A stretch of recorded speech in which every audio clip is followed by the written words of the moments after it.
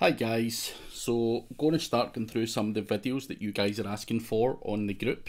That's my private Facebook group, which is Craig Campbell SEO Training. So the first one I'm going to do is backlinks creation tutorial step by step. So I'm going to give you my initial steps, places to go when I'm starting to build backlinks. This is normally good for kind of low to middle of the road websites. If you're going to do something a bit more advanced or more competitive, then you are going to have to get slightly more aggressive and up your game. But here is a backlink creation tutorial step by step, which was added by Eli Gauthier. So thank you very much, Eli. So the first thing that I would ever do when I've got a brand new domain name would be, and I'm just going to wait a minute, I just want to check something first. Fairly new domain name, DR29 just now. So anyway, I'm going to show you what got the kind of initial movement going here with a new domain name. So you initially, the first thing I do would be go out to SEObuilder.com, previously known as Citationsbuilder.com, and what you're going to do is get one of the citation building packages. Now the small or the medium one is normally enough, and it's fairly self-explanatory here. You get 35 links on a mix of generic, niche specific and geographic specific directories. Now, what's really important here is they also spin your business description to make sure that it's unique, and they also send it to an indexing tool. They do that for every single one of their packages. And the most important part here is that it gets you on some local directories and builds up some local trust and authority to your domain name. By doing this, is going to move your DR up to about 10. Now, I'm not suggesting that DR is a ranking factor, but it kind of gives you an idea of, you know, how powerful a domain name is. So that's the very first thing that I do, is go to SEO Builder and buy a citations package. Now, what you want to do is obviously have your GMB set up. What you'd also want to do in terms of citations would be go to any industry bodies that you can easily get a link on, or you can go to suppliers, try and get a link on there and things like that. That will also help you along the way. The second part of my process would be to go to a website like People Per Hour and just put in here guest posts. Now, up at the moment is popping 10,000 guest posts. Now, I'm not suggesting that every single one of these is worth buying. What you want to do is future-proof your website, and you want to make sure that you get some good, solid authority to your website from some of the kind of high-powered websites that are out there. Now, I would go for very generic websites. Rather, there's some sports stuff here. I think there was a, where was it? Can't remember where I seen the sports one, but something like Self-Growth, Thrive Global, are all very generic. The Sports Daily is very generic to the sports industry. Not recommending you get that.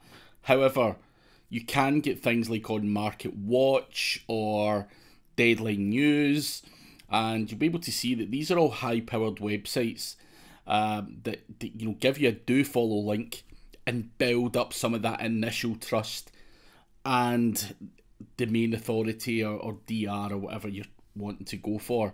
Now, I would go and get a bunch of these, just very generic ones, very generic, and the reason for that is these are going to serve as pillow links, if you like, or whatever you want to call them, guest posts, whatever. And what I tend to do is grab a few of these, spend a couple of $100 on them, then I'll get a tool like SEO Autopilot, and I will use a whole bunch of Web 2.0s to power up these guest posts. Now what that's basically doing is the guest post is allowing me to have a barrier between automation and my money website. And that's what you want. You don't want to use automation direct onto your money website. That's going to be a problem. So what I do is get a bunch of these and then put links at these guest posts to power them up even further. And the best tool for that at the moment is SEO Autopilot. Now, you can get a lifetime license. You can try it out for 7 days. You can get 1 month packages, 3 month packages, and so on. So there's lots of different packages available.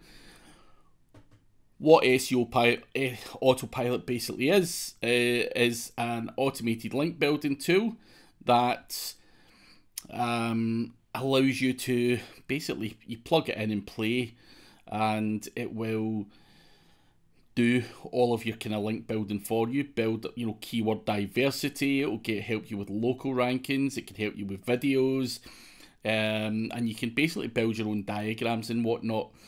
And they do have their own designated group and everything where you can ask questions. But it's a great tool that build up some real, you know, even here, zoom in, Tumblr, WordPress, blah blah blah. All of these kind of Web 2.0s which you can use to power up those initial guest posts. That's something I would be looking to do initially. Now, you can buy guest posts from other people. You don't have to buy them from people per hour. There are vendors out there like linksforyou.com. You've also got getmelinks.com. Wait a minute. linksforyou.com.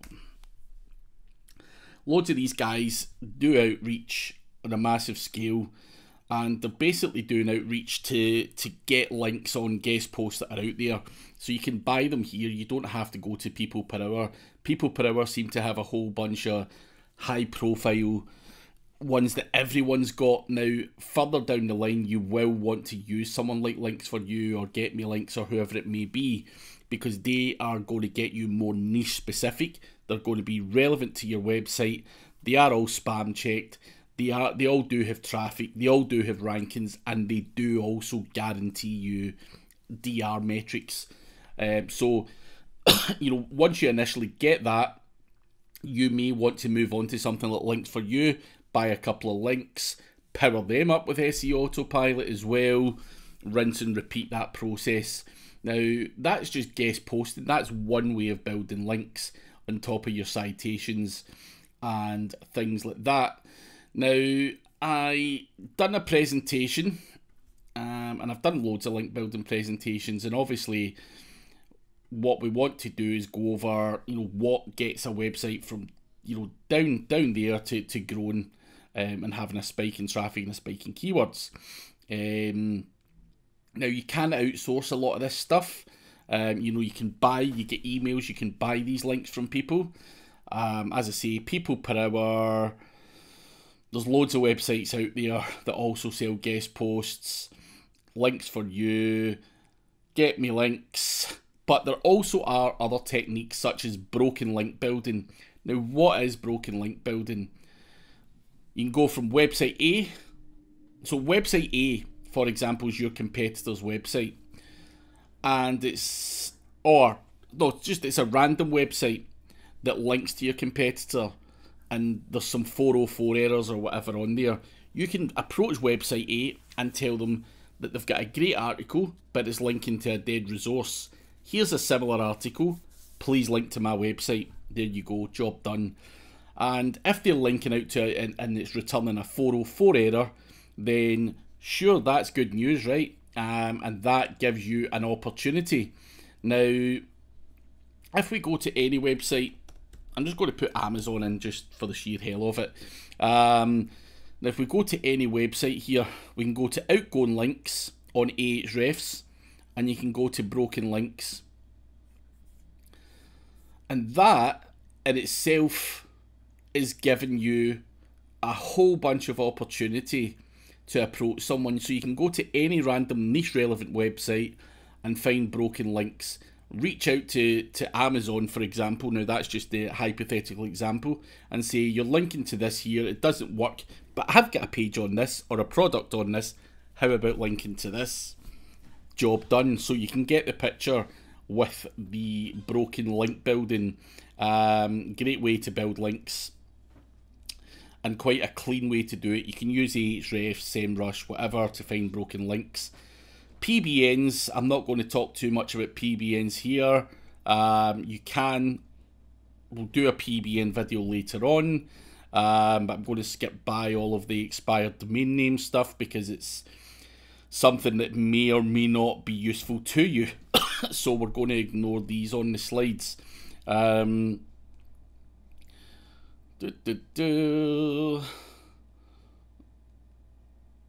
Right, so here's another trick. Again, it might or might not be for you, but I'm just going to tell you about the trick anyway, that a lot of people are doing. John Mueller is investigating deceitful link building practices, and people are commenting on it online. Now, people are basically telling lies here, which can be easy peasy and fun, and you're basically taking advantage of the dumb people of the internet. So, for example, this is the liverpoolecho.co.uk, which is a high-profile newspaper website based in the UK, and you can see that the image has a credit to Julian Hamilton from the Daily Mirror. So lots of papers will use images from pretty much anywhere. Now, if you look at this image, it will say image copyright unknown. Now, what that does is gives us an opportunity, because the newspaper don't know who that image belongs to. They've confirmed that on the image there. Now, if I put into just Google Liverpool Echo image unknown, you'll see a whole bunch of newspaper articles that they do not know where the image belongs to. So you can effectively reach out to these guys. Whether you think that's ethically right or not is entirely up to yourself, and make a claim that that's your image. See, that's my image you're using. 9 times out of 10, you've got some young editorial person who is probably not that experienced, who will just do it without too much of a fight, because they just don't want any trouble. I'm not going to tell this story because that's a bait and switch model, which is I've explained this in other videos. If you Google Black Hat link building, you'll be able to see more about this. But bait and switch is a model of link building where if you're going to struggle to get links in a certain niche, whether it be porn, pills or gambling, then you're probably going to have to use bait and switch methods. But essentially, you're going to use smoke screening methods anyway when you're building links, because you want to hide what really works. You want to have your competition saying, I don't understand how this guy's ranking. What is he doing? That means you're doing a good job. Now, relevance is relative when it comes to link building. At the moment, Google probably wouldn't know the difference between Moby Dick and live dick cams. They're not that clever yet. However, to future-proof your website, you want to try and make sure that there is some form of relevance there. But at present, what is working is Moby Dick. It could be Dick Detroit, it could be Dick Cheney, and that could all point to live dick cams, and they would all be seen as relevant. Now, you want to basically also use link value transfer, which I spoke at the start. The top website is your money website. The second tier down is those guest posts that you buy, and then anything underneath is all the kind of spam and everything else. And you can call it link laundering. You could call it doing the image trick. You could use PBNs. You could have domain takeovers. It could be sponsored posts and paragraphs. It could be anything that's seen as black hat or spammy. Now, link laundering, which is on the left hand side, is obviously a dangerous strategy. But if they are pointing to an authority domain name with some intermediate links, which is those guest posts that you've just bought from people per hour. That whole structure there can power up your website very, very well, and you can also take risk. Of course, people don't want to use black hat techniques. Of course, people don't want to risk their own websites, and there is ways to counteract that. So do not believe for a second that your competition's not doing this. That is some simple steps to link building. They are doing link laundering, they're just doing it at a lower level. But as I say, you want to build up some easy authority, get onto some of those kind of easy websites to get, easy profile links on behance.net. You can go on to phpmyadmin.net and get some sponsored stuff. You know, there's loads of stuff out there. I'm not going to talk about link hijacking or anything like that because this is a basic tutorial. But when you're building links, think outside the box.